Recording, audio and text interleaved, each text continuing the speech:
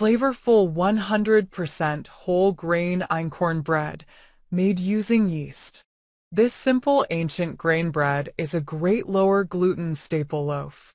Ingredients: 300 milliliters water room temperature, 2¼ teaspoon dry yeast, 1/2 cube fresh, 3 tablespoons olive oil, 1 tablespoon honey, 550 grams einkorn flour, 1 teaspoon sea salt.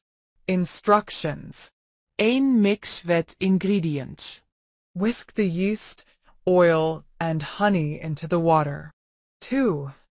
Add part of the flour. Stir in about a third of the flour.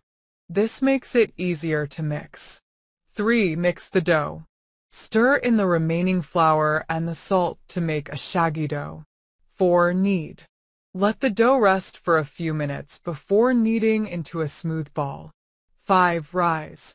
Place the dough back into the mixing bowl and rise until doubled. Pictured is slightly overproved. 6. Shape. Press the dough into a rectangle, then roll into a spiral and place in a bread tin. 7. Rise again.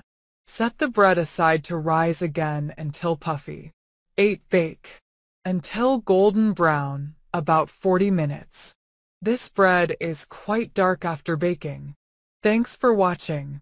Don't forget to like, comment, share, and subscribe to my channel.